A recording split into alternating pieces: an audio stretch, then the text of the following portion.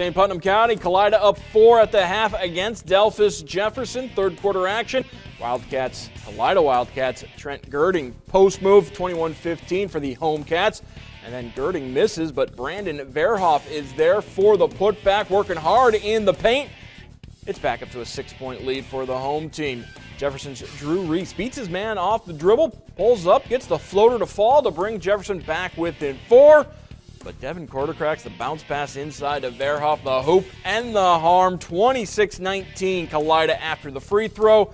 And then Grant Unverfurth in the lane gets the basket. Kalida gets the win over Jefferson, 50-39 your final.